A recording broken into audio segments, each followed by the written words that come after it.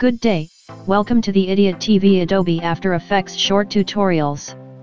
Today we will create a moving and bending arrow along path without plugin or JSX scripts required.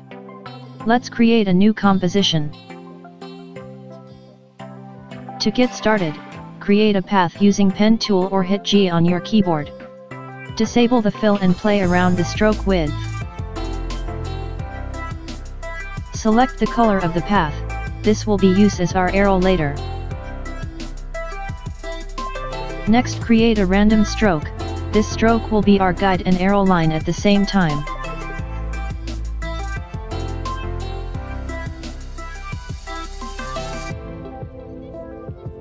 Selecting the path or shape layer. Open the Contents, Shape, and add trimmed paths from the Add menu. Now, we are on the first frame, then create a keyframe with 0 value for end property. For the sake of this tutorial, we will trim the composition first. Next, select the timeline where you want to end the path and increase the value to 100. Now to create a bending arrow that moves along the path, we will play around the start property and use some expressions.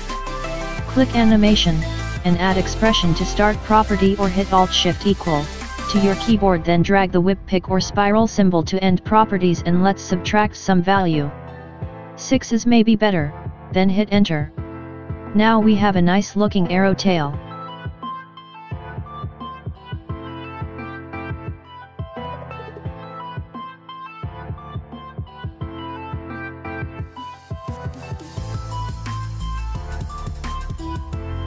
For the arrowhead part, create a solid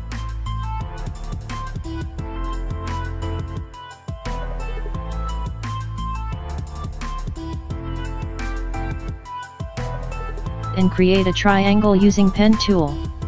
This will mask the solid layer.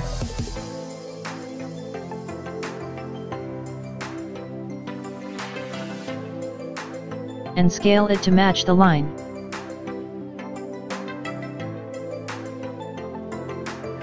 Move the anchor point near the arrowhead's neck.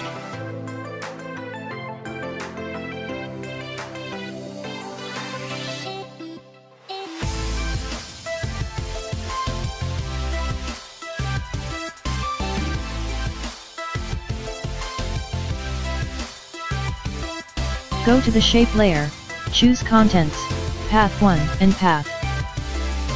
Copy it and go to our arrowhead layer position and paste.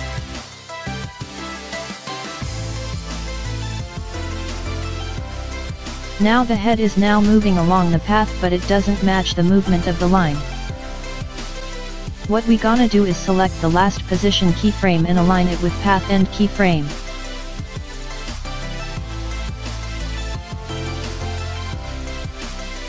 Now the movement of line matches the head position but has a problem with orientation. To fix this, hit Layer, Transform and Auto Orient or Ctrl-Shift-O for Windows or Command-Shift-O for Mac. Select Orient along the path. Let's run some preview. Now there you have it, a nice moving and bending arrow that moves along the path seamlessly.